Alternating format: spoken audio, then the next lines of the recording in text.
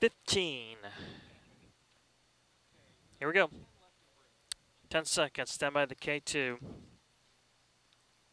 Do not touch the bug box. It's all you, Tyler. 4, 3, 2, 1, and run the K2 up on it.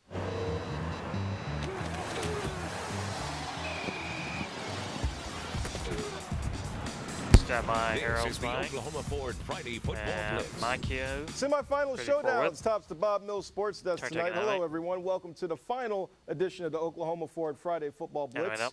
And we're down to the final four of the state's largest classes, and that's where we start in 6A1. Advance it. Jinx and Union. And thanks to Union's loss to Norman North earlier in the year, the Redskins and rival Jinx Trojans are on the same side of the bracket. So instead of playing for a state championship like 2 of the past 4 years, it's a state semifinal meeting. It's our final Wendy's game of the week for the season. Johnson Husky is in a while, so Mr. Husky came down to the last second in the first meeting. What about tonight? Take it. Anime.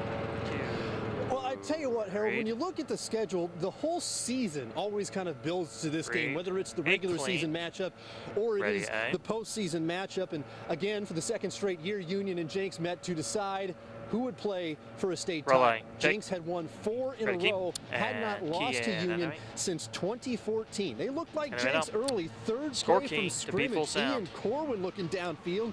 He's got Jordan Curtis, and he's gone. 67 yards to the house. We are off and running.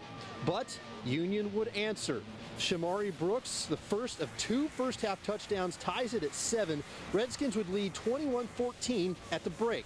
Second half, after a Union field goal, it's Curtis. Found a seam, and you can just wave goodbye.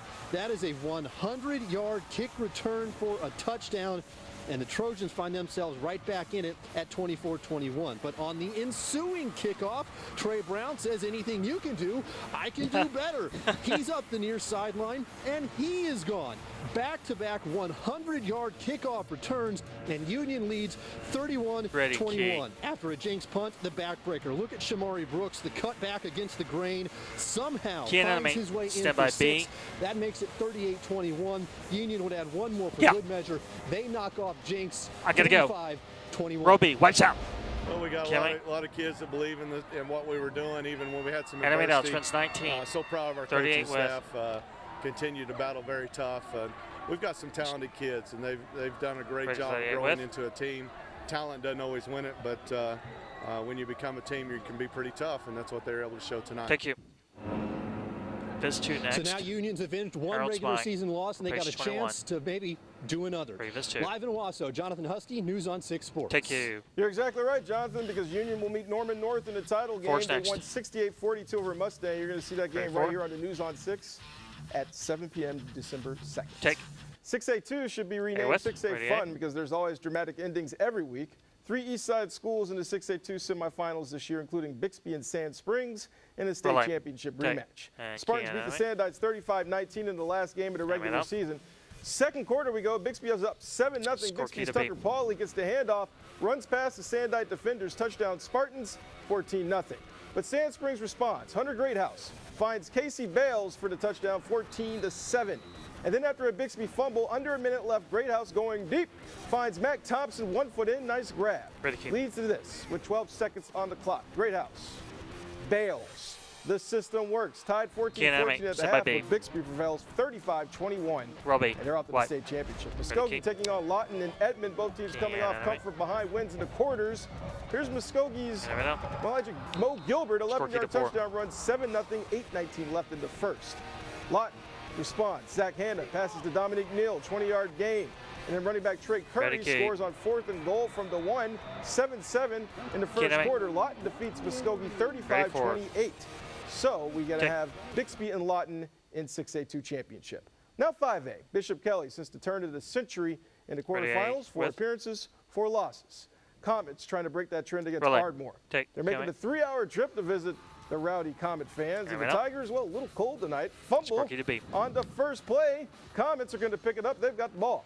Tigers say, let's try some option. A little pitch inside their own 5. That got tackled, and that, my friends, is a safety. 2-0 BK. Comets on offense now. Jake McMurray.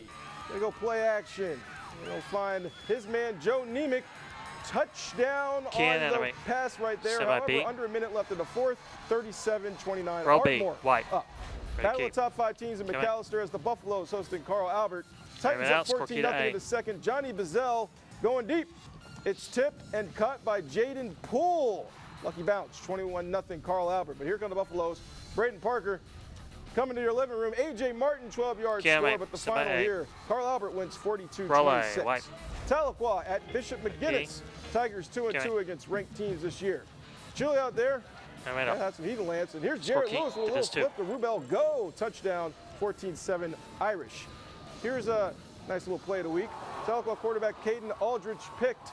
McGinnis linebacker Cole Garrett stripped by Aldridge. Going the other way, Tigers keep the drive alive, but not much success after that. 51-21 McGinnis, the final.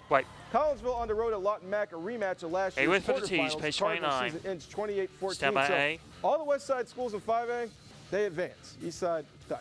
Relay, white band, crossfade, Lucian Tickers, and Friday break. Night roundup of the season. And fade us down, ready break. He had to pull it from the franchise folder inside. Yeah. Yeah, 7, 6, 5. Stand by C. 4, 3, 2, 1. And roll C and fade up sound. It's time for the Academy Sports and Outdoors Friday night roll A and white Q. Let's round them up. Our first up, 4A Wagner, #1 team in the state, facing Weatherford. And well, this is one of those times where we tell one of our photogs and he gets there and the proceedings are already wrapped up. 49-0 Wagner. Weatherford's Ryan Terry's throw block. Now they're trying to run, and Hagen Ard gets 10 yards, but they don't get to that elusive score to cut the lead to 42. Wagner wins big, 56. Roll B, white. Hildale hosting Clinton. The Red Tornadoes have won the last 2 playoff meetings. First quarter we go Mikey Winston. Breaks a couple tackles, gets some yards before finally being brought down by multiple Clinton players. That's a 10-yard gain. He's still shimmying out there. Clinton now has the ball. Quarterback, name not listed on the roster. He finds an opening, and he goes for about a 25-yard gain. And that would set up this. Quarterback, again, not listed.